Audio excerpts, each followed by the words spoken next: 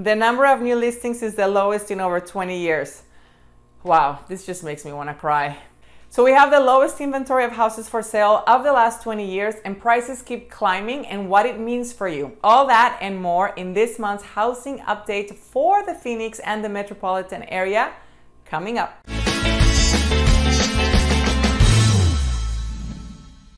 What has happened in the last 30 days? Well, we have less houses for sale and therefore prices went up a little more. So what's new? This sounds a lot like last month's update actually, but bear with me.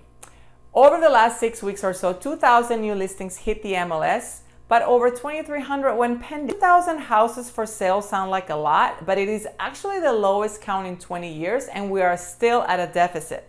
And this is what's causing the overall supply of homes to consistently drop and the competition between buyers to escalate.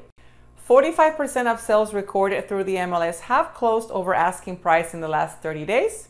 So how much do people go over the asking price, you might be wondering? The median amount over asking price for all price ranges combined is $10,000. But the range was as low as $1 and as high as $300,000. This is taking into account all of the houses in all of the price ranges of the last 30 days.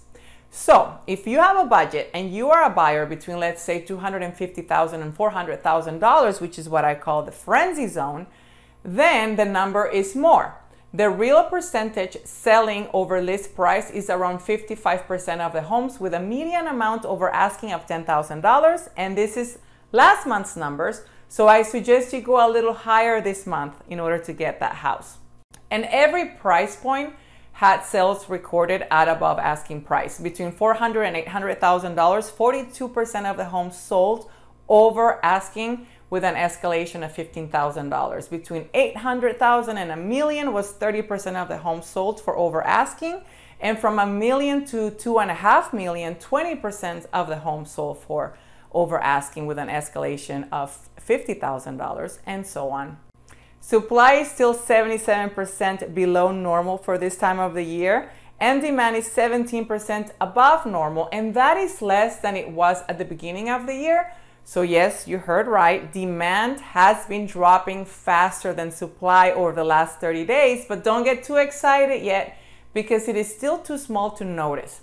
I attribute the slightly less demand to the fact that many first-time homebuyers have been eliminated due to the hike in prices and interest rates and their frustration levels, I'm sure.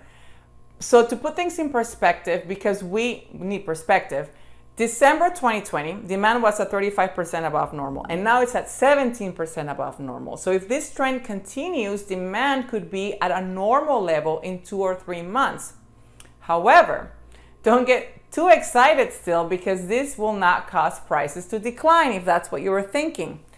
Because the tiny amount of listings in the MLS is so small and tiny that demand, even if demand normalizes, the lack of homes for sale is still over 70% under the normal level. So that's why prices won't drop just yet. There's also talk that the second half of this year could look different from the first half, especially if there's a temporary boost in new listings after the forbearance period ends and the foreclosure moratorium is lifted. The pandemic shifted a lot of people, and I predict that the buyers coming from more expensive markets will continue to migrate here to the Phoenix metro area because to a lot of them, prices look amazing by comparison. In fact, for some of them, the idea of being able to own a home and land is a dream come true. So we will see what happens. I will continue to look at the numbers closely and keep you informed. I hope this was helpful, and until next time.